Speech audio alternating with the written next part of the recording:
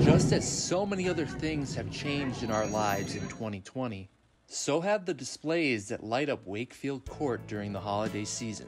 Community decorations aren't going to go up, the candy canes, the stockings. There's 41 houses here, probably about 8 to 10 won't decorate at all.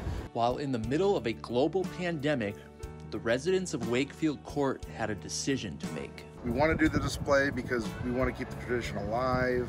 Other neighbors felt, oh, we're not, prepared to have an influx of people.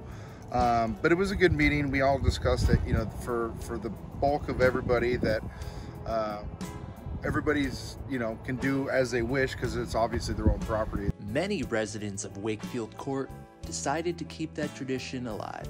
Trying to create some normalcy in everybody's lives, I think is, especially at Christmas time, is the biggest thing that we can do. I want to, I don't want people to come down here as much as they can and kind of get in that mindset that we are in a pandemic, which we are, but if somebody can come through the street, and drive around the street and kind of get lost in the beauty of the lights and kind of forget about what's going on for just a few moments, I think that's kind of special in everybody's lives right now. Even though many homes will still be decorated, Wakefield Court residents do ask that all CDC distancing guidelines are followed when viewing the lights. If they can, drive the street, but if they must walk, the best thing is just to stay on the path of the sidewalk. Don't come up the neighbors' driveways. Don't go in the lights display.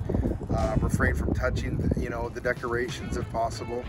That's the biggest thing for us. For these residents, it's about bringing joy to people during these difficult times. For me, it's an honor for me to be able to live on a street for Christmas. It's such a staple in Santa Clarita, and people that come by and say, oh, that's different this year or that, and people remember this, to be a part of that and being part of everybody's lives and tradition in Santa Clarita, it's a great honor.